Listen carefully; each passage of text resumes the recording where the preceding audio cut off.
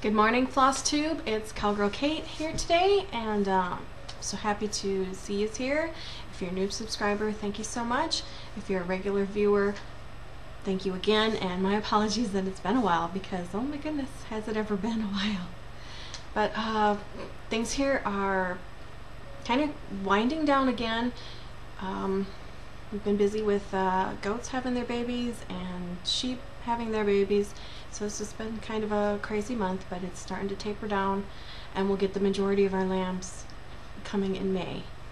Long story behind that, we lost our barn where we typically have the baby pens going on. We lost that last year to a bad tornado that came through our area. So we've had to revamp things, and in order for there to be not so many babies happening in the coldest part of the winter, we've opted to delay the breeding until later on, and then the lambs will be mostly coming in May. So the ones that are born now are just the ones for the boys to show at the fair. So we've had to vamp things. That's what you do, you know. You play with the hand you're dealt. So anyway, that's all been going good. If you happen to hear a strange noise, it's because there's a baby goat in the mudroom right now. He's getting warmed up. So eventually, sometime this morning, he'll need to go back out to mama, but yeah, it's a crazy time of year, and today's really cold, so he's in there getting warmed up. But anyway, that's kind of a brief update on what's going on here on the farm. Now for what's going on with stitching. First off, and I'll talk more about this later in the video, but thank you so much to the outpouring of support that I've received from my design of Brunhilda. It just warms my heart. Thank you so much. I'm so happy that people like her, and you know, I can't wait to see other people stitch up their journey with her, because it'll be fun to see if they want to change things or keep the same colors or what they do.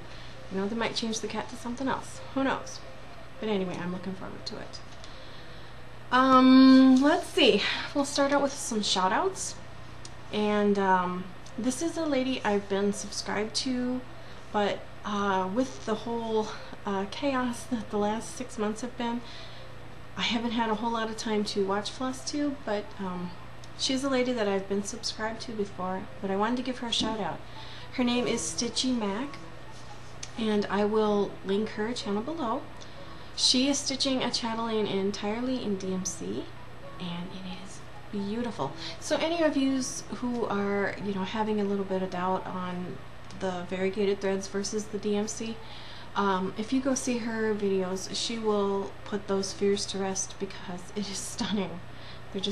They're so well designed, it really doesn't matter what fiber you're using. So, Stitchy Mac, go check her out. The other lady that I'd like to give a shout out to is Saho Dream Stitch. She's from Japan. She has a lot of beautiful projects, and she's sharing a bit of Japanese culture too, which is so fascinating to me, because I love hearing about how regular people, you know, go about their daily lives in other countries. You know, you see movie stars, you know, going to foreign countries and whatever, and it's just like, yeah, but that's not how people actually live. That's not what people actually see. That's a celebrity, and it's totally different. So it's fascinating. I love it. I love it, seeing, you know, regular everyday people like me and how they go about in other countries. So that's Saho. That's really the only ones I can think of right now, because like I said, it's been kind of crazy, and you know, everything's just kind of all, yeah, everything's all just kind of topsy-turvy right now. So, but I need to get this video done because it's been a long minute. So let's get into some, well, Christmas. Christmas just happened, and now it's Happy New Year already. I hope yours has been really well to you, because, you know, it's a new year, a new start. Boy, do you have fun with that in the stitchy world. So, for the start, I had a few new starts last fall. I'm only going to show a couple of them in this video because everything is just kind of all packed away from like the whole Christmas chaos, holidays, and being sick and babies happening out in the barn. So anyway, I'm just going to skim over them. One of the main ones that I have going on, it's a current whip that I take traveling with me, is this one. And it is Northern Expressions needlework. And if you can see in the chart, it's made entirely of specialty stitches, and I love that. The fibers that I'm using are Needle Necessities hand-dyed cottons, and I really like those fibers because you get a lot of it, and they're not very expensive, you know, compared to like a silk or whatever. I do have a sampler or a thread gatherer. There, you can see it. That white one. That one is a silk because I couldn't find a variegated that I liked in white of that line. They had like pink or, you know, some other shade in there, and this one was just paint or creams, very neutral. And this is fabric. The fabric is coffee dyed, and that's all I have done of it so far. Is just the borders for where the Field of Stars will be. But I love working on this project. It's a good one to zone out on, you know, while I'm waiting around for people to get their appointments done. So that one's pretty regular contender, but I only work on it when I'm out and about and traveling. The other one I started on Christmas Day, and it is this one, and I've been saving it for 2 years now. There we go. For 2 years now, just because I wanted to start it on Christmas Day and, you know, kind of make it all special. The fabric is one that I hand dyed myself, and that's all I got done of it. So pretty measly progress, you could say, but I only worked on it a little bit the Christmas Day. And then the fibers that I'm using are, again, the Needle Necessities. One is a really deep forest green, and the other one is, it ranges from like bright red to burgundy. So very, very rich, and because I wasn't sure if I wanted to do it in burgundy and green or red and green, and I went for one that had both. So it was an easy compromise. My other current whips I'll get into later in the video, but anyways, first off, let's talk Christmas. I hope if you celebrated Christmas that you had a very happy one. Ours was very quiet, just with family, which is always wonderful, and we had the big party 2 days before Christmas, so yeah, it was, Christmas is Christmas, what can I say, you know. So yeah, it was a very nice Christmas. This is probably the first year that I've ever received Christmas stash, I guess you could say, or stitching related Christmas, since Kirsten passed away. And that's been several years now, just because, well, up until this year, my husband never really bothered because he didn't know what to get, and, you know, that sort of thing. But the presents that I'm going to show you now have traveled all the way from across the pond. So the first one up is this beauty that Anne-Marie has stitched and sent on to live with me, because except for my bedroom and the music room that I'm sitting in now, everything in my house is cowboys and Native American. So this little Indian maid is going to look stunning once I find a proper frame for her. And oh, what a treasure. Thank you, Anne-Marie. I just love her. She makes me happy every time I unroll it and look at her. And, you know, I can't wait to get a frame in her. get her on the wall. It'll be awesome. The other stitchy gift that Anne-Marie sent me has quite a history behind it.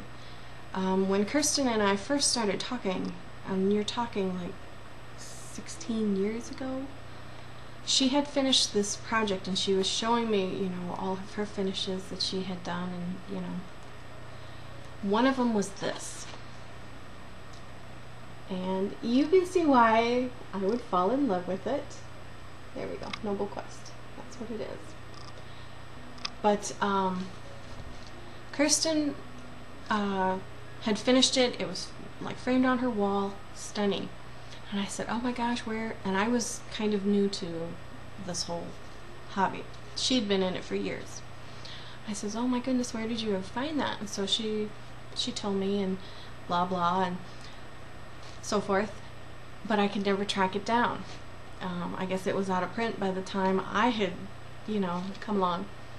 And she's like, well, that's okay.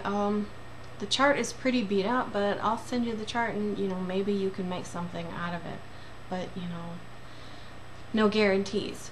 I was like, well, okay, I'll try.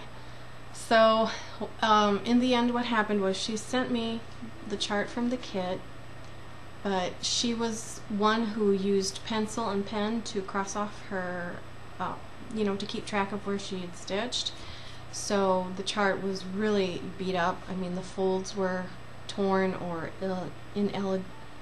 illegible, sorry. So it was very hard to decipher, and you know, we tried to find a way around it, but I was like, oh, it's okay, you know, it was very awesome that you know, send it to me, and maybe someday when I'm a better stitcher I'll figure it out. And we just kind of left it at that, and thought, well, maybe we'll run across one secondhand or whatever. Well, then and here we are, you know, 16 years later, and I still hadn't found it. And then Anne-Marie dropped a bomb on me and sent this. So it's just kind of funny. I'm convinced that Kirsten has had a hand in this endeavor, and all things are connected. So I'm sure, you know, something put a bug in Anne-Marie's ear to send this, and you know, I'm sure Kirsten was involved in some way. So thank you, Anne-Marie. I will treasure this.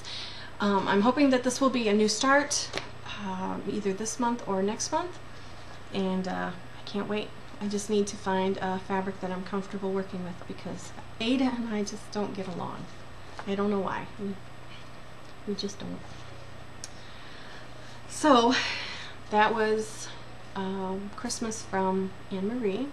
So the other thing that happened at Christmas, and my husband and I usually don't exchange Christmas presents at Christmas. We usually wait a couple of weeks and then we go do ours.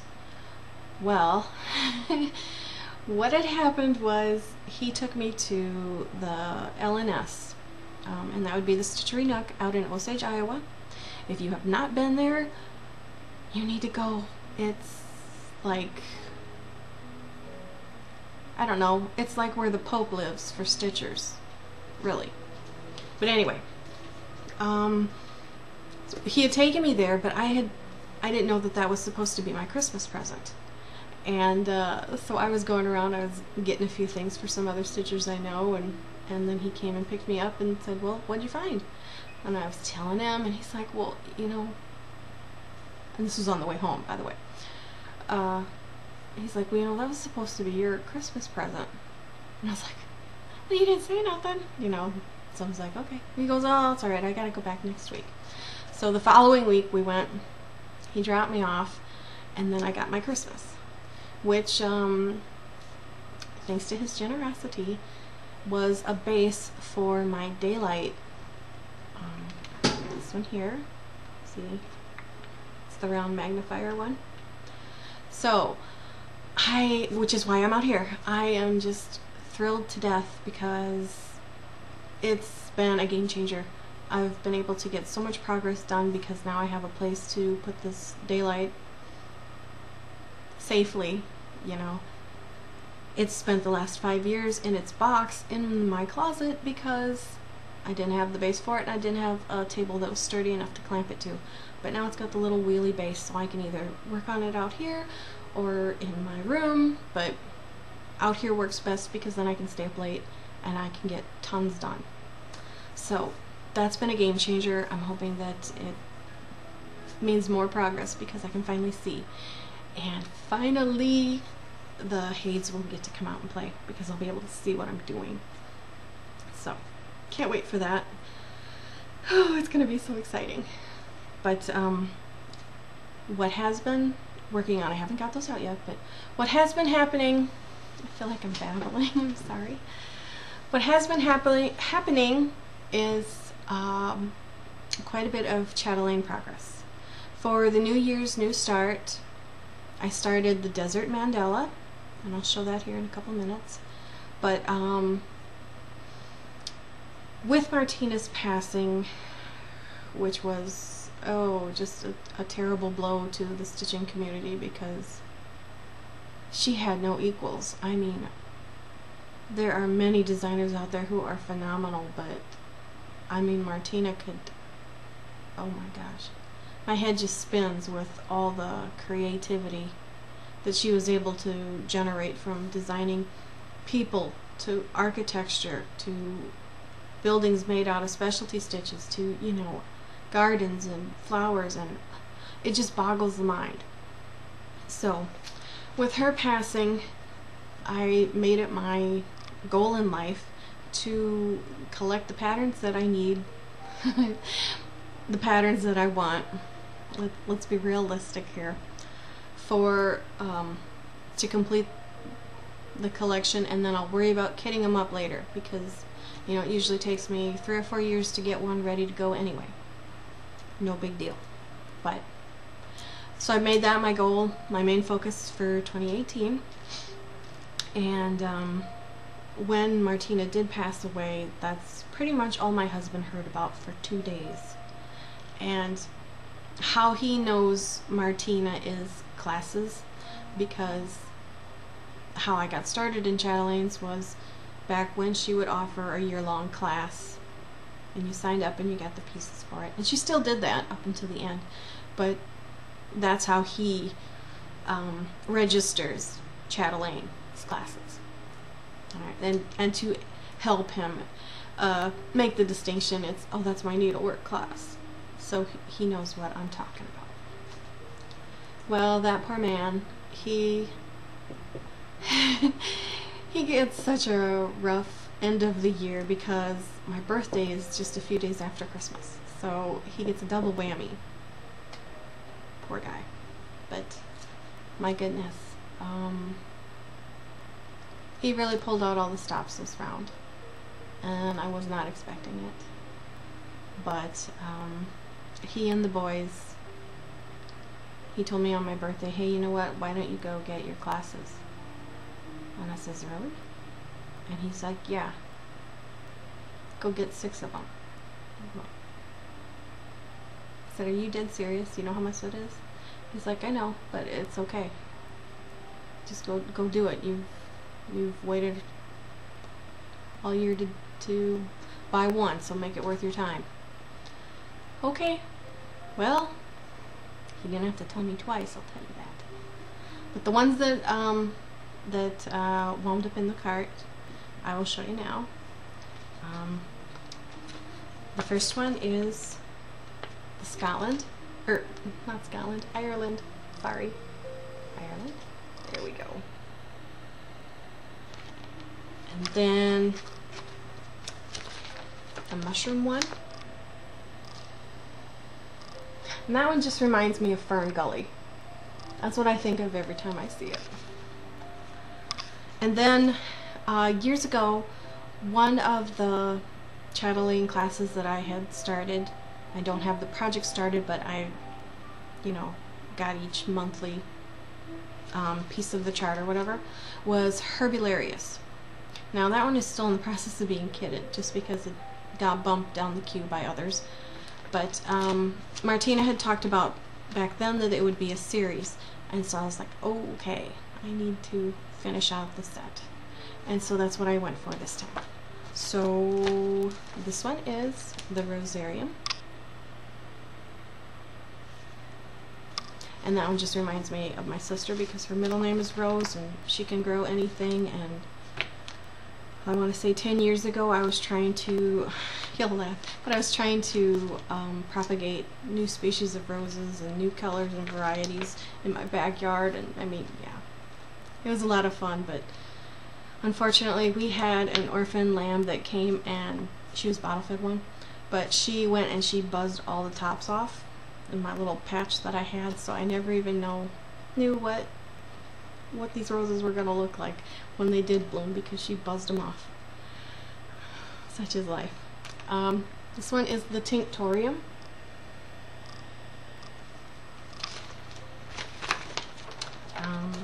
Pomerium. And this one just kind of reminds me of my dad in a way because his hobby was planting trees. And every year we planted like 2,000 or 3,000 little seedling trees to, you know, redo the forest, and we had every kind of fruit tree in the yard, so we lived on that all summer. And then Poison Garden. Maybe that picture's a little bigger. So those are living with me now, and the wish list got thinned down quite a bit. But throughout the year, I will stick to that goal, and that'll be my main focus. What's helping with that? I gave up pop because this is more important than my caffeine. So pop is out of the way, and I'm using that for that should probably get a Chatelaine once a month, and I'll get through it that way until they're finally there, because you never know. I mean, I'm not going to be a worrywart or anything about, you know, the Chatelaine website might go down or whatever. Who knows? I have no idea, and I have no business worrying about it, I'm sure. But at the same time, you know, nobody expected Martina to be gone. So this is just my way of taking care of the whole I wish I coulda, you know. So we're going to be doing that. They will be my main focus. So, in light of that, shall we talk more about the desert mandala that is actually in progress? So just let me grab it here. Alright. This is what is going on with it so far. The fabric is a 28 count even weave. Yeah, it's even weave. And it was a neutral beige kind of color. Just put it up here while I'm talking. It was a neutral beige kind of color, and I took tan RIT dye and ice. Well, first I had coffee dyed it, and then I changed my mind. So then I rinsed out all the coffee and got some ice and some tan RIT powder, and I just very sparingly sprinkled the powder on the ice, and then I used a hairdryer to speed up the process. And I also kept spraying it with a vinegar and water dilution, just to kind of speed up the process. And what that did, I don't know if my camera is going to pick it up, but I'm going to bring the fabric in closer. It's kind of made little speckles all over the fabric, and I love it because it looks like sand rather than the heavy modeling that usually happens when I would ice dye. You know, it comes out very striking. This just made it more speckled, and I don't know if it was using the vinegar water. Not very much, like maybe a fourth a cup in a spray bottle like this. Handy, I had it here, didn't I? So that, I don't know if that was what made it work well or whatever, but that's how I did it. That's how I got the effect that it created, and I'm going to try it again in future to see if I can get another fabric to behave the same way. Changes that I've done to this one so far. I have not stitched the rayon thread. Now it calls for rayon, or anchor marlet is the proper word for it. It calls for anchor marlet down in these cactuses and then up here in some of the storm clouds. I substituted a string of Krynic. And the black that I used in the cliffs and basically anywhere in there except for the over one is 3 strands. So it gets really nice full coverage because this is on 28 count. The little animals are 1/1. But the rest of the areas are 3 strands. And then for that anchor marlet symbol, I just added the Krynic, just to give it a little bit of a difference. And I really like how that turned out because it's a subtle and it's not marlet. Now the desert mandala calls for 99 yards of anchor marlet. That's terrifying. I don't know where else in the chart yet that it calls for that. So what I'm going to do is look ahead. I'm probably not going to use the anchor marlet because a little I could understand, but there's 99 yards of it. So I have a DMC black rayon. I'll try that, and if I don't like it, I'll just use regular DMC. That's the only changes I've done on it so far.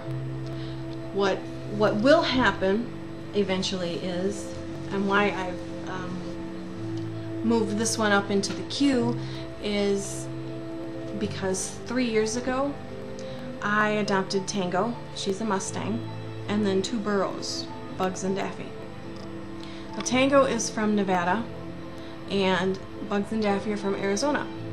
So I thought, oh gosh, I need to do the desert chatelaine because this will be like their tribute. So that was my goal, and I started about kitting up that one. However, there is no way in flippity flip that I'm ever going to stitch that scorpion. The rattlesnake I can handle. I grew up in an area that had rattlesnakes, so we learned from a young age how to deal with them. But scorpions, oh no, this is like, oh god, gross. So I'm not stitching the scorpion. Instead, I'm going to move the rattlesnake down into his corner, and then up where the rattlesnake originally is, I'm going to put Tango in the burrows. I'll just make my own little personalization there, and then it really will be a tribute piece for my Mustang journey. So how fun is that? So those are my plans for that desert chatelaine, and it'd be a lot of fun. A lot of fun, I think. So last but not least, Brunhilda. Oh, Brunhilda. I have her here so I can give some really nice close-ups, and I hope that the fabric will take on this camera. We'll see. So here is Brunhilda so far, and she is at 15 hours of progress. There we go.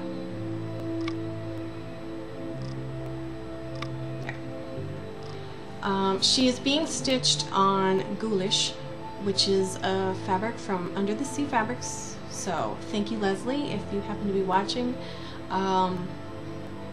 I just love it. It turned out to be such a perfect choice for her, so thank you for that. And yeah, we'll get you situated here, and hopefully lots of people will like it on that, and if not her, well, they might like that fabric for something else. So she's coming along very nicely. I can't wait to put all the beads and the bling on her. It's working up very quickly. Very excited about that. So if you are interested in making your own version of Brunhilda, she's available at Eye of the Magpie by Kate on Etsy, which is my little store there.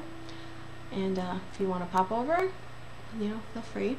I appreciate the kind words and the comments that everybody's been sending. So yeah, just thank you guys. Y'all are the best people, you know. Other than that, there are quite a few other designs in the works, and they're ranging all over from pretty ladies. There's a couple of witches, there's a couple of samplers, there's a couple of mermaids, and there's a merman, 2 mermen. So there's a lot of things going on. It's just a matter of, the ideas are easy to come by. It's the sitting down and doing the charting all on the computer that takes me forever. So hopefully now that things are kind of quieted down outside, that, you know, things can start happening on the computer before spring rush happens. You know, I don't have my own schedule. I have Mother Nature's to contend with. So anyway, once again, I want to thank you all for your kindness and your support.